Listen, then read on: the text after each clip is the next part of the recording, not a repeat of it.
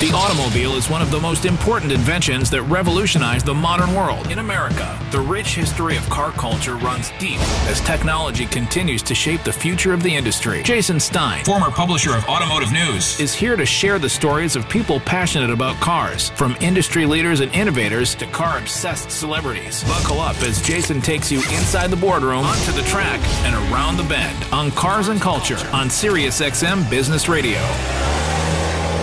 Welcome to SiriusXM's Cars and Culture. I'm Jason Stein in Detroit. It's not often that an individual is able to pair two lifelong passions into one career, or two careers, or even seamlessly transition from excellence at one craft to the ease and excellence of a second. But that's exactly where we find James Hinchcliffe today. Not only was he a pro at open-wheel racing throughout a career that took him around the track at Indy, as well as on the street circuits of North America, he's also a pro on an open microphone. Hinch, as he's known, is one heck of a cars and culture talent. On the track, he's excelled at speeds over 200 miles per hour with 161 race starts in an 11-year career. He won 6 times, most famously known for coming back after a life-threatening crash during practice for the 2015 Indy 500. Oakville, Ontario's James Hinchcliffe was taken to hospital and underwent emergency surgery on his upper left thigh following a crash during an Indianapolis 500 practice run today. Hinchcliffe had just posted a lap speed of 221 miles per hour when an apparent failure to his front right suspension sent him slamming into the wall on corner 3. After the crash, the 4-time IndyCar winner was awake when taken by ambulance to local hospital. All he did was take the pole at the race the next year. Off the track, the kid who wanted to be a journalist has easily transitioned to a career as a racing analyst for NBC Sports, as well as a show called Off Track with Hinch and Rossi, a SiriusXM podcast with fellow racer and friend Alexander Rossi.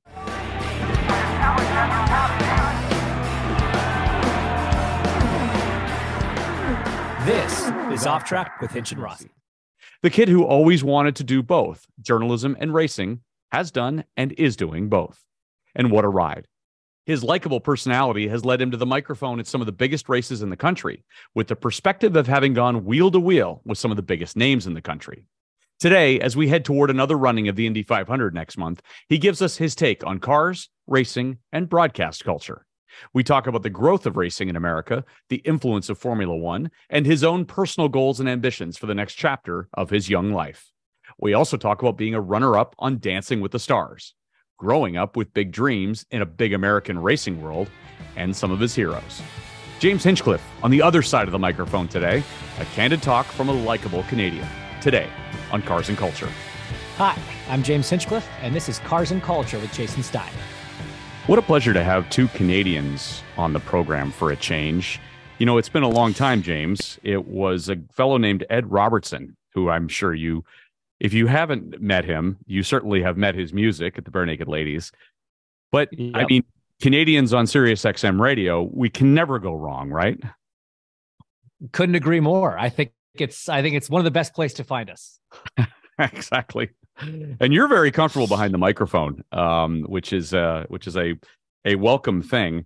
I want to talk a little bit about the program after we learn a little bit more about you. So, sure. Let's start with your racing career. You started kart racing at 9 years old in Canada. What was the point early on when you were like, I want to do this? Well, I mean, I always wanted to do it just to do it. You know, I had a huge love for motorsports from a young age. My dad was a huge influence on me in that sense. And long before I ever had a go-kart, I was just a huge fan of the sport. So I always wanted to give it a try, but I'd be lying if I said that, you know, from the age of 9, I really had aspirations of doing it professionally, because at that age, even then I knew that's not a real job. That's not something people actually get to do. You know, it was not really on my radar. It was a hobby. It was fun. And it probably wasn't until I was about 14 that, you know, my dad and I started really kind of focusing on trying to make it more of a thing and trying to take a stab at having a career in it. Your family was totally supportive of the idea. Yeah, hugely. I mean, I don't think anybody could make it in this sport, or really any sport, without a massive family support from a young age. It's, you know, it's tough for kids in the single digits to really blaze their own path alone. So family support, I think, is huge in any athlete story. Canadian racers are few and far between, especially ones who rise to the top. But did you have Canadian heroes who you emulated, or were they global heroes, or were they American, or where were they from? Yeah, I mean, my racing heroes were definitely all Canadians. I definitely gravitated towards, the Paul Tracys, and before that, Jacques Villeneuve's, and my real hero, though, the one, to use your word, to try to emulate, was Greg Moore. He was kind of the biggest influence on me as a young driver, and losing him was a very big shock to not just the racing world, but to this 12-year-old kid that was racing karts at the time, wanting to be that guy. So it was real tough when Greg passed, but he was kind of my number one guy. Was it harder because you were Canadian?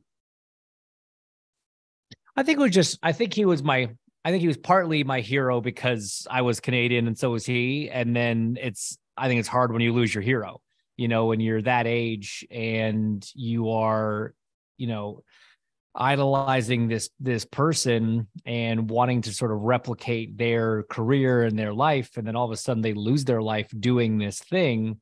At that age, it can be a little bit jarring, and, you don't really understand all of it. Racing can be dangerous or whatever, but it sort of hits you a little bit different in that moment.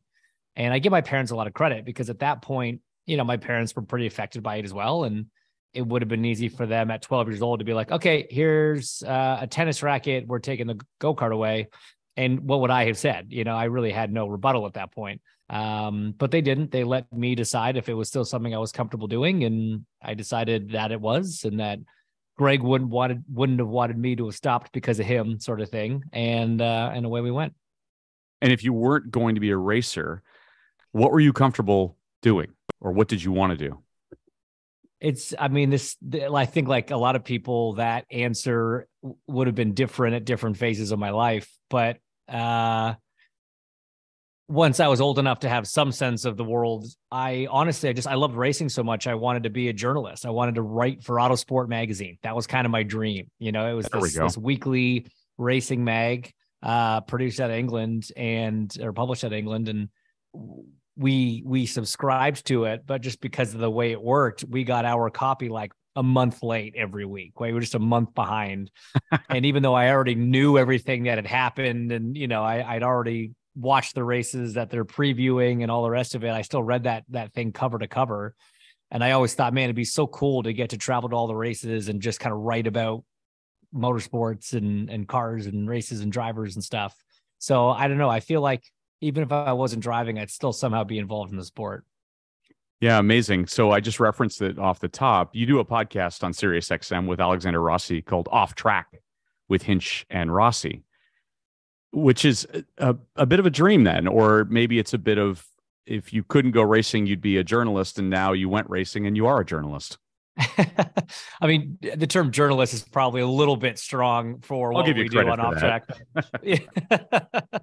But no, honestly, Off Track's it is a great situation, because not only is it still very much tied into motorsports and, a cool way to get to do it. I get to do it with one of my best friends and, former competitors and things like that. So it's kind of a cool setup. And I think we found out or realized we've been doing it for almost 5 years now, which is crazy to think.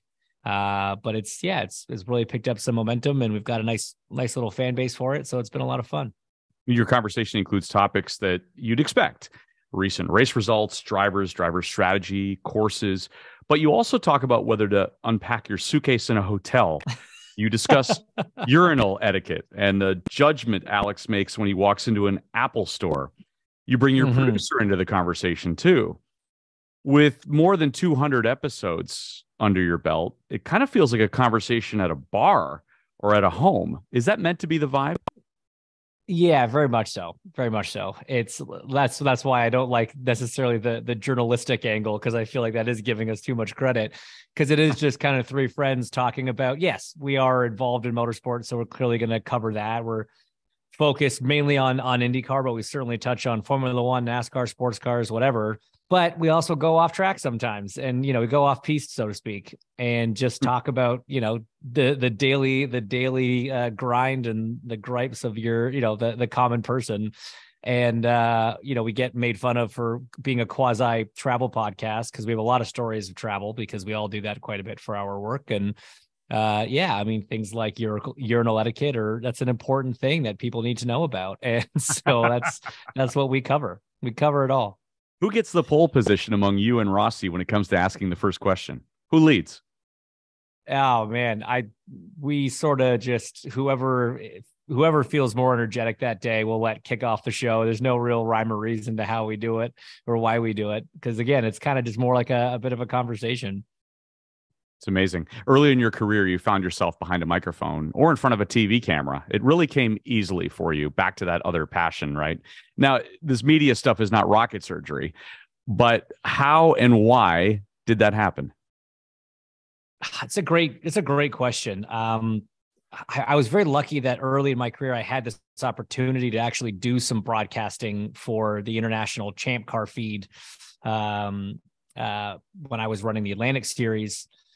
And yeah, I don't know. I mean, I guess I've been such a fan of the sport for so long. I think any kind of, public speaking type thing, everybody's terrified of public speaking and talking in front of crowds, whatever.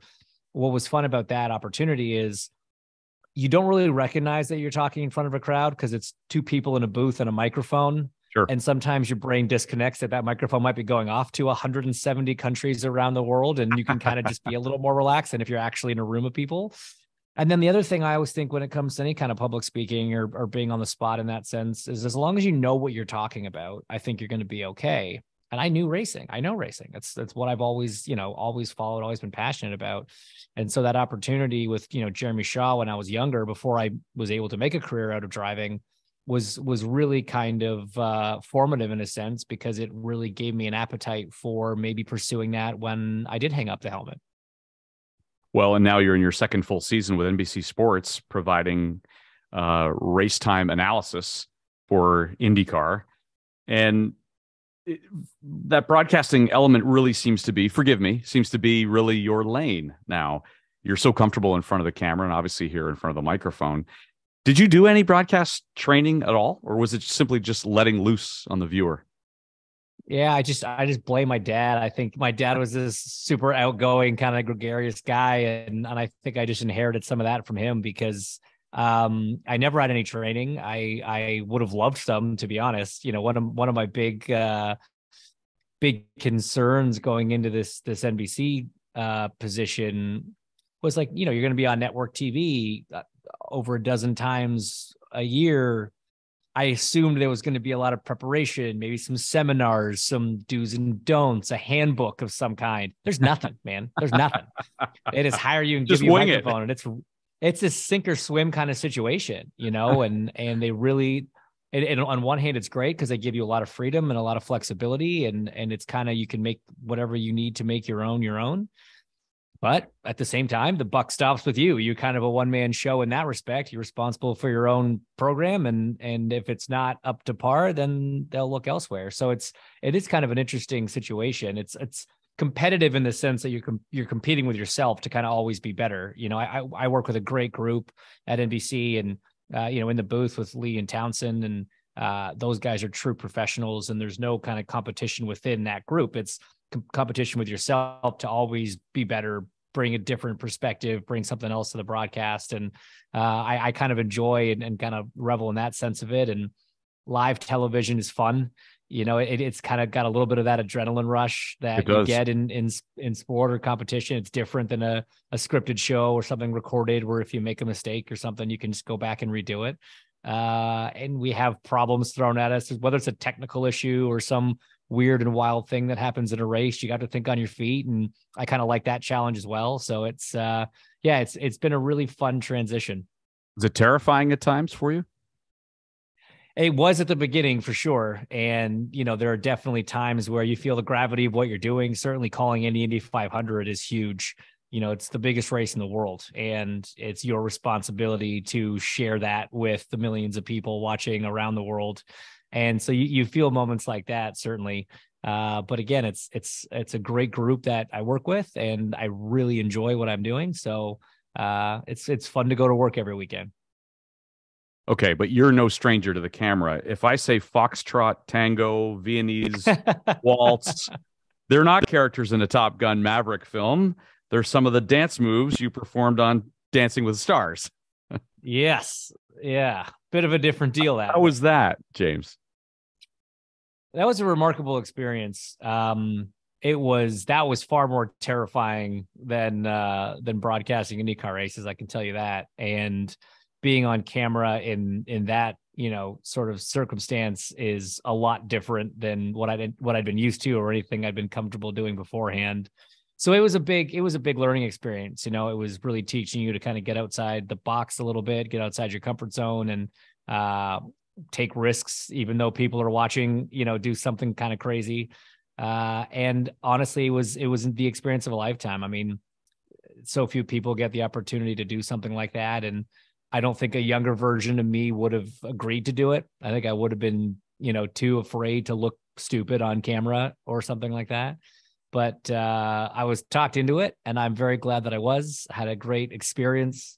It's a lot of work. I have a whole new respect for, the art of dance and the people that do that professionally. And I met some great people and some lifelong friends out of it. So it was a really, really great experience. It was 2016, correct? Correct. What did your fellow racers have to say about your time on the show? Well, it's funny because, as you can imagine, they were all lined up ready to take their respective jabs at me. And I had a couple of them come up to me so we had, the way the season of the show panned out, we had one race left in the IndyCar season after the first show. So basically did our first show on a Monday. We raced that following weekend, and then the season was done. So I kind of had only one opportunity. They had one opportunity to watch me and then see me the next week to make fun of me.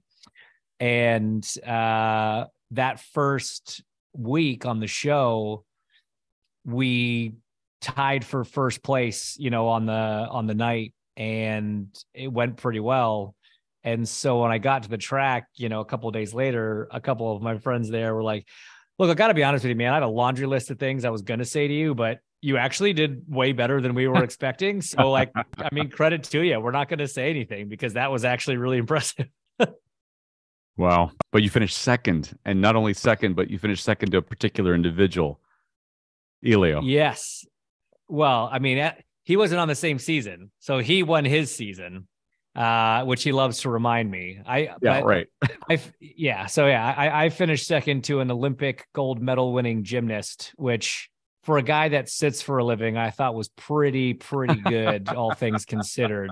But yeah, Elio definitely likes to remind me that he got a mirror ball trophy and that I came second. So good.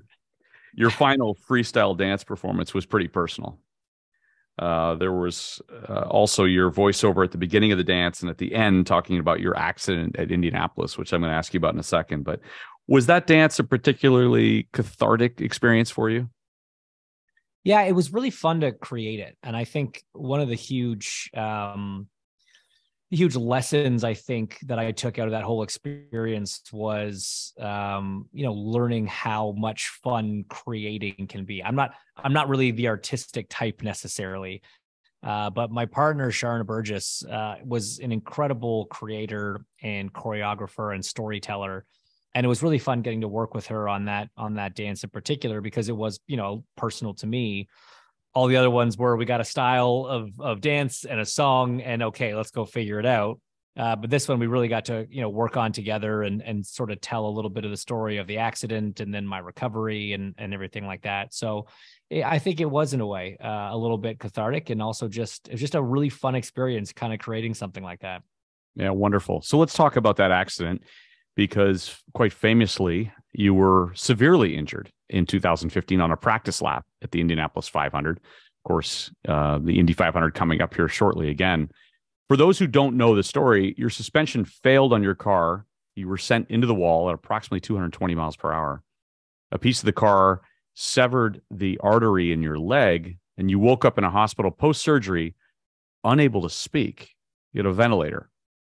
How often do you think about that day? In some respects, I think about it every day. because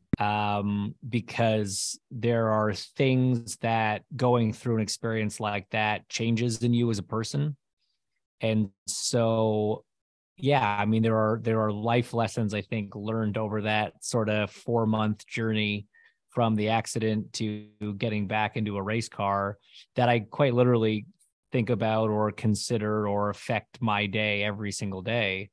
But it was all personal. That's what was fascinating is, a lot of people would ask, did the accident change you? And professionally, the answer is no. I mean, I was very willing to in fact, quite eager to get back into a race car despite everything. Once I got back racing, I took the same risks. I did the same things, the same challenges, still were something that I really enjoyed and, relished in being in that environment. But personally, it changed me quite a bit because, again, it makes you really start to appreciate certain things in life, certain people in life. You stop taking little things for granted that I think maybe a lot of people do. Certainly I was guilty of doing beforehand. And so, yeah, it was in a lot of ways. And I've said this before, it was the best thing that happened to me because it really did give me a whole new perspective on life. And it's one that I'm incredibly thankful, to have now. And just a year later, you're back at Indianapolis. You're not only back racing, but you're in the pole position for the race. Not just any race, the 100th running of the Indy 500. Can you take me inside your helmet as the 2016 Indy 500 is about to go off? Do you remember what that felt like and what you were thinking? Yeah, I mean, that was such a special time, to go back to the track where, I nearly lost my life 1 year later and, qualify first for the 100th running of the greatest spectacle in racing. There's a lot of things that made that kind of a storybook situation. And, the thing that people have to remember is, a race team is like a big family. And even though I was the one that got hurt in the car, that whole team felt like they lost a brother. They all went through that, and there was emotional damage and scarring to a lot of members of that team, just kind of living through that experience together. And it was so cool going back a year later because a lot of the group was the same. We had a lot of the same people on the car, and it was kind of the same pretty tight knit group that went back to the track. And qualifying pole at Indy is always a special thing. For the 100th makes it extra special. And considering what had happened the year before, indescribably special. And so, yeah, we are coming to race day and before the start of the race, it's funny. I felt this, it was almost like a pressure, a responsibility is probably a better way to put it, because, one of the coolest things at Indy is that first pace lap where the cars are lined up 3 by 3 and you wave to the crowd. It's the first time you do a lap of the track with the place completely full of people. You do hundreds, maybe 1,000 laps over the course of the month of May before the race starts. But it's the first time that there's actually people in every grandstand, and you really get to kind of absorb the enormity of that event. And because it was the 100th running of the race, it was sort of an extra special one. It was the first time the race had been sold out in 20 years or something like that. And so I thought to myself, like, the picture of this pace lap is probably going to be one that's shared a lot for a long time. And I felt a responsibility as the guy in first to make sure that all the cars were lined up right. And then that picture looked good because I knew we were going to be using it for a while. And it's funny how much I thought about that. Yeah, I know. So for that first lap, that's all I could think of was just kind of check into my mirrors, not that I could do anything about the guys behind me, but I'm trying to just like eyeball it. Yeah. Make sure everybody's doing their job. But then, like any race, I mean, once the green flag drops, you switch into this mode where nothing else is relevant. Nothing else matters. You think about nothing else, and it's just about racing. How hard is that race from a physical perspective, from a mental perspective, from a spiritual perspective? Yeah, I think the mental perspective is what really, really separates Indianapolis. The physicality of the race as a racetrack itself, it's on the lower end of physicality. Where it becomes challenging is the duration, right? It's almost twice the length of any other race that we do. So it gets physical in the sense that you just get tired from driving that, for that long. You get dehydrated, it can get very hot in the car depending on what the weather is on a given day.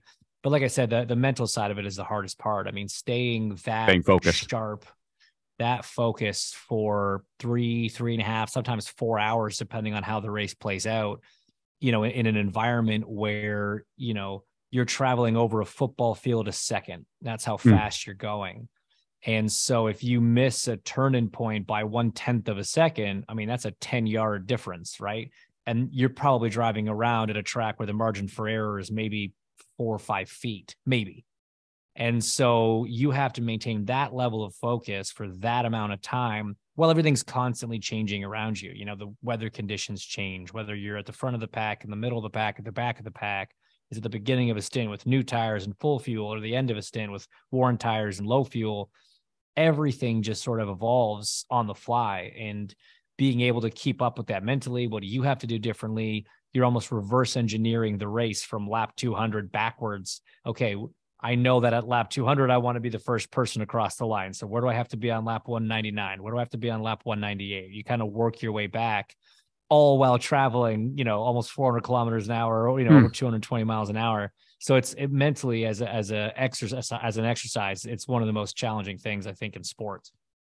Wow. And how do you prepare for something like that?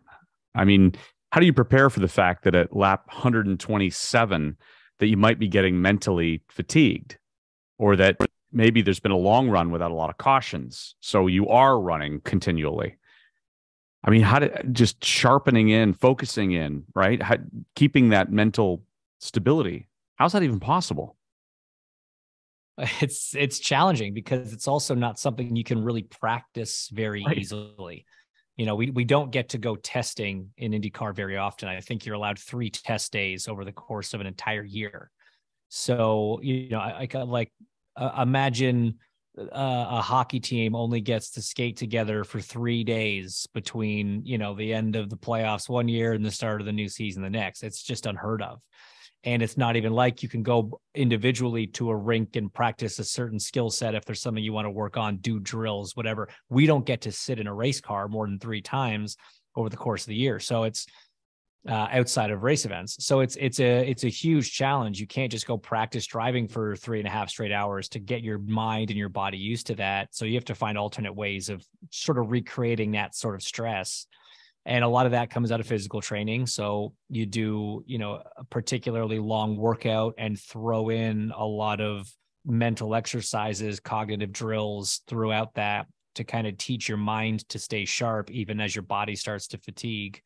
And you do everything you can to keep your body in a position where it's not really fatiguing as much. You build up that stamina and that strength to, like I said, we train for the other 16 races of the year that are about an hour and 45 to 2 hours long. And then all of a sudden you've got this one that could be anywhere from 3 to 4 hours long. It is a completely different beast. Well, and then you go from Indianapolis, and at least in the current schedule, the schedule that's been in place, you just race the following weekend in Detroit. I mean, get right back on the track and get going. Yeah, and it couldn't be more different. Right. No. And that's the thing too. I mean, Indianapolis 500 is so unique because it's a 2-week event, right? Most races, we show up on a Thursday, set up, we're on track Friday, Saturday, Sunday, and then we go home. Indianapolis, you show up, you do almost a week of practice. There's a full weekend of qualifying. Then you have another couple of days of events and media and all the tradition and pomp and circumstance. That's the 500. Then you get another practice day, and then you go and do the race. And it's 2 weeks, and it's exhausting. It's exhausting because you're in the car so much. It's exhausting because of all the ancillary stuff you have to do because it's the Indy 500. And what everybody would love after Indy is a week off. And we've had it once in like 20 years. And so, and it was great. And everybody was hoping that was going to be, the new de facto schedule, but not the case. And so you go from spending 2 weeks driving around this massive 2.5 mile oval that's very smooth. All the facilities are great. 220 to 230 miles an hour all day. And then a week later, we're on the streets of Detroit where, a street circuit. So it's narrow, it's bumpy, it's slow, it's tight, it's twisty. And your whole brain just has to sort of recalibrate, be like, okay, we're done with that Indy stuff. Now we got to get back to focusing on how to do the rest of this stuff. Wow. You walked away in December of 21 after 11 years in IndyCar. Why did you decide that was the time? Why was it the time? It was a combination of things. It was one of those perfect storm situations where a few things, personally, a few things professionally, all sort of came together at one particular moment. And it would have been really easy for me to sit there and think, well, hey, this is a little bit earlier than, when I first started, when I was 24 and got my first ride in IndyCar. It was maybe a little bit earlier than I thought I would stop. But a lot happened in that 11 years. And I think in my heart, I could have thought about, grinding it out for another year or two. And then that was probably going to be it either way. But my head, when I sort of took emotion out of it and really just looked at the whole situation from 30,000 feet, I decided that this was the right time. I had kind of been given all these signals and signs. And like I said, all these things aligning. And I was like, okay, man, this is sort of, I think, the universe saying this is the right time to make this call. And it was a tough one. It was not an easy call to make, but you live with that through the off season, because your off season is not a ton different. And then you get to that first race, and that's when it was really going to hit you, whether or not it was the right decision. And I remember standing in St. Pete last year, 22, during, qualifying on Saturday, and thinking to myself, there are things that I miss. There's a lot that I don't. And I'm standing in the right spot for me right now. So like I said, it was a lot of different things kind of all coming together at one time, but it was definitely the right move. And how ironic, coincidental that you're standing there in the first race at St. Pete, which was your first Indy Series win, occurred in St. Pete. Makes it even likely a little more challenging or a lot to digest at that time anyway, James. Yeah, I mean, that was always one of my favorite events. My entire career, I looked forward to that race. And, obviously with some incredible memories there from the win in 2013. And you're right. I mean, it was almost a great test, because that was one of the ones I looked forward to the most every year. And if I was going to miss one and really itch to be back in the car, that was going to be it. So again, that was just further proof that we were in the right spot and doing the right thing. And, what I'm doing now is something that I really enjoy, and hopefully I can have an 11+ year career doing this. And, crazy to think that one person could be lucky enough to have even the racing career that I had, never mind this opportunity to still be involved and doing what I'm doing now. So I'm just trying to enjoy every minute of it. But drivers have a shelf life, and probably more so than other athletes. A little hard to be Tom Brady in the racing world. But, Fernando Alonso might come closest, I suppose, at this point. Do you marvel at drivers who are able to stay well into their 30s, in some cases over history, into their 40s? 50s? For sure. I mean, I understand the motivation to want to do it and the passion to want to do it, but to still be competitive at that stage is what's super impressive. So guys like Fernando, what he's doing. Lewis is not getting any younger, Yep. and he's obviously got a boatload of championships to his name, but there's still one more I know that he wants, and his level is still very impressive. I look at Scott Dixon in IndyCar. That is arguably, I don't even think there's much of an argument. I think you could pretty much say definitively the greatest driver of our generation. When he's admired by guys like Mario Andretti, that it's a pretty special person.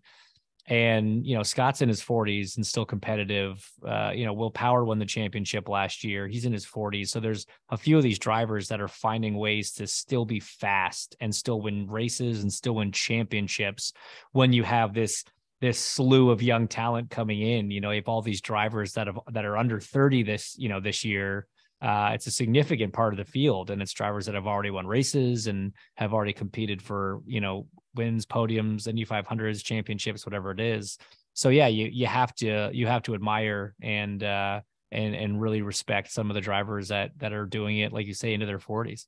And Jimmy Johnson, we've had him on the program last year. He tried to really cross over and give it a go, found it incredibly difficult. It is hard to go from these from certain elements of racing to other elements, right? Absolutely. I mean, there are so many things that are different between the different styles of motorsports. And I think people that aren't involved in the sport, they struggle to sort of see that. It's almost like saying that hockey and golf are basically the same, because you have a stick-like thing and you swing it and hit a object a distance. Like, that's about as similar as stock cars are to open wheel cars. And we've seen it the other way too. You know, we've seen very talented IndyCar drivers try to go to stock car racing and really struggle. And it takes a long time to get up to speed, if they get there at all. I think of Sam Hornish. I think of Dario Franchitti. I think of AJ Allmendinger. Juan Pablo Montoya. A lot of drivers have gone that way.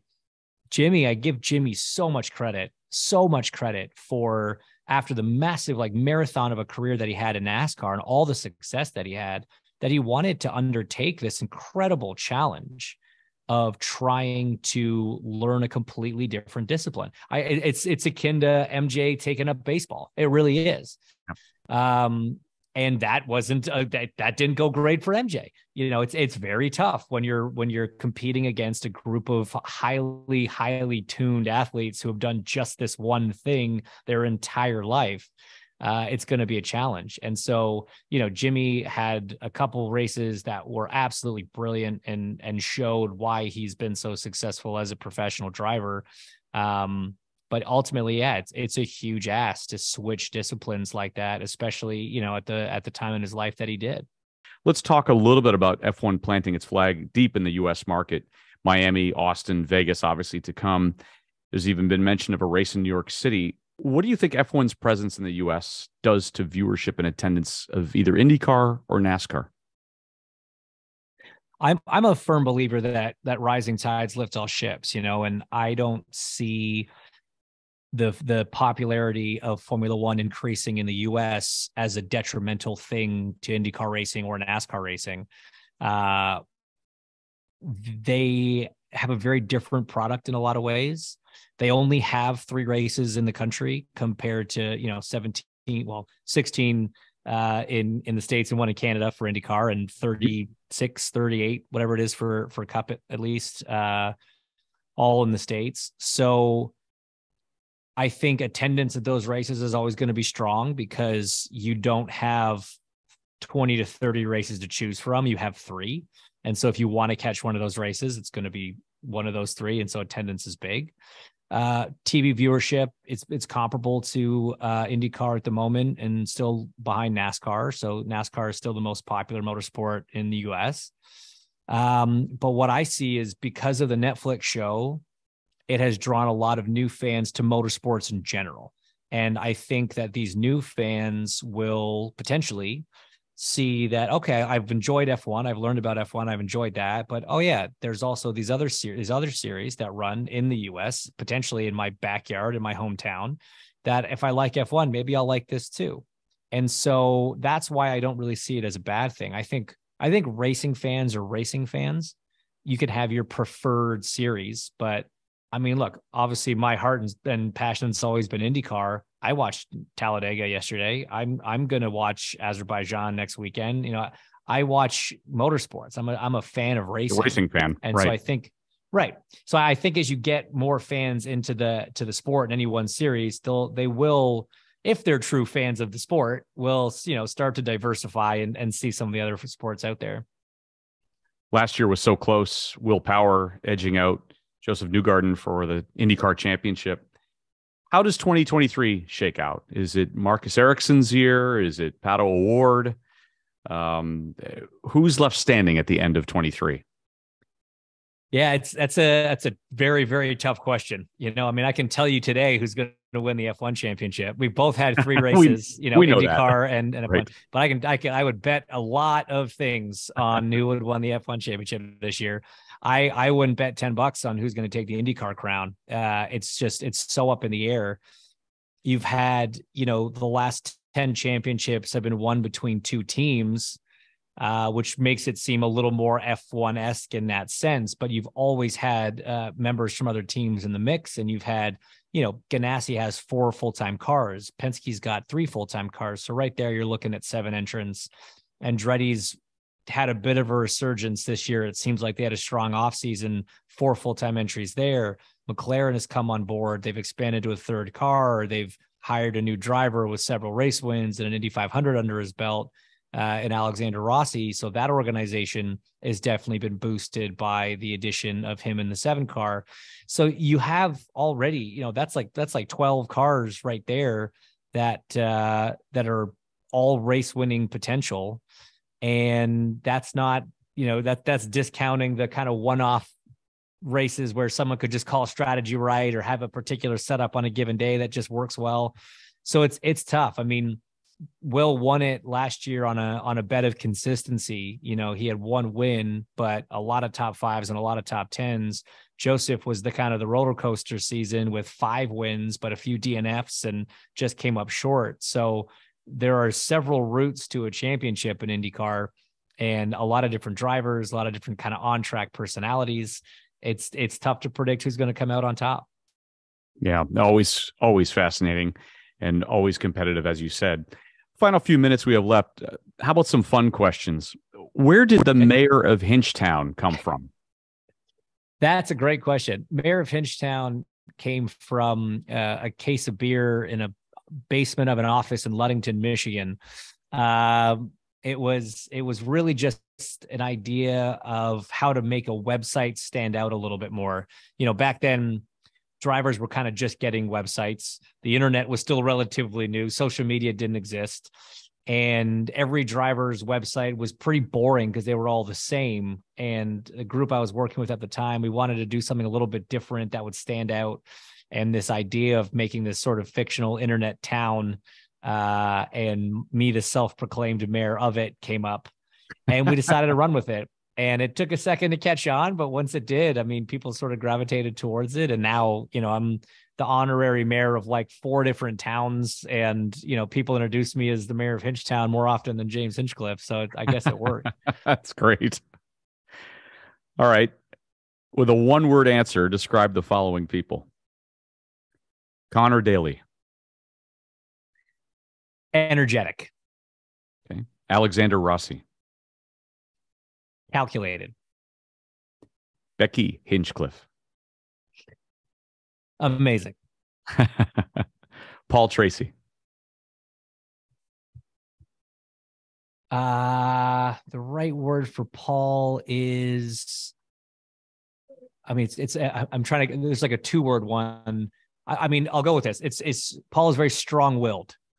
Okay. Stubborn. I mean, maybe you could call him stubborn, but in a positive way. In a positive way. Old school question modified a bit. If you could be a car, what would you be? Ooh. Oh, that's a tough one. Oh man. I'm on a ooh. Yeah, stumped Hinch. Yeah, you did. Yeah, the guy who talks for a living is speechless. This isn't even urinal etiquette yet. Oh, that's a tough one. You know, like I've got some British, you know, lineage. My dad was from England, and I've always had a passion for kind of vintage British cars. You know, whether it's like a Lotus 7 or an E-Type Jag or something like that. Probably something in that vein. Wonderful. If you could have dinner with any 3 racers from the past or present, who are they and why? Well, Greg for sure. Just because he was my hero, and I've gotten to know him in a way through all these people that used to race against him, right? I've become friends with his friends, and I hear all these stories, and I would love to have got to know him and got to race against him. So Greg for sure. I think if you ask that to a lot of people in this sport, a popular answer would be Ayrton Senna.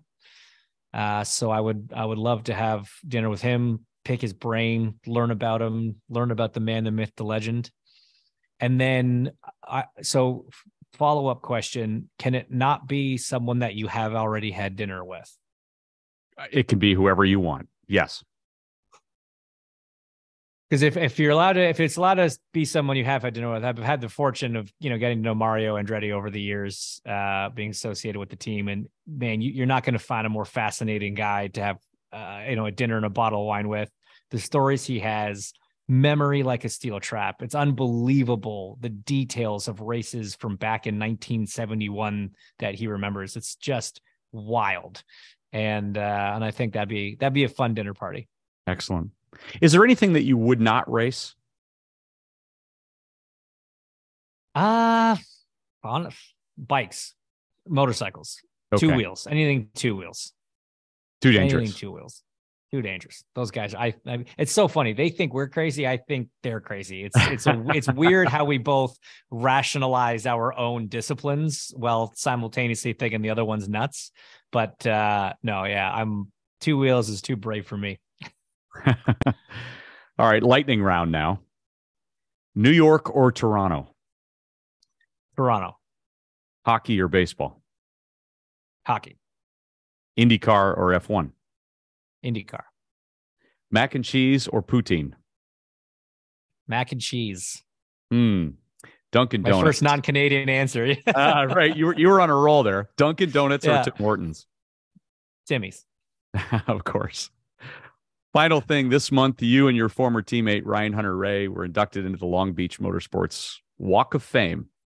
Well, I know Long Beach holds a lot of special memories for you. You won there in 2017 as well as 2009. You joke that you thought they emailed the wrong person about being inducted. It had to be special, though, for you.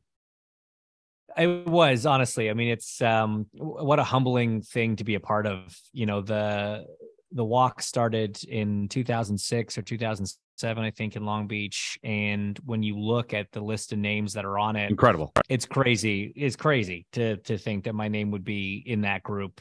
And you know, it does make you feel old. You know, when you start getting inducted into things, it's a true sign of your age. Luckily, Hunter Ray is like way older than I am, so that made me feel a little better. But no, honestly, like you say, that place is so special. I think for a lot of drivers, that's kind of number 2 after the 500 in terms of races that you want to win and the prestige of the event. And I had a lot of great races there over my junior career, over my IndyCar career. You know, other podiums, top 5s, win. And so to be recognized anywhere is obviously a huge honor, but for it to be in that particular spot was extra special. Who wins the Indy 500, Hinch? Scott Dixon. Okay. You heard it here first. Loved having you on the program. Great to share a SiriusXM microphone with a fellow SiriusXM host. You've done a wonderful job representing the country of Canada. And thank you so much for being on the program. No, real pleasure. Thanks so much for having me on. Thanks again to my guest today, James Hinchcliffe. And to see my interview with James, go to the Cars and Culture YouTube channel.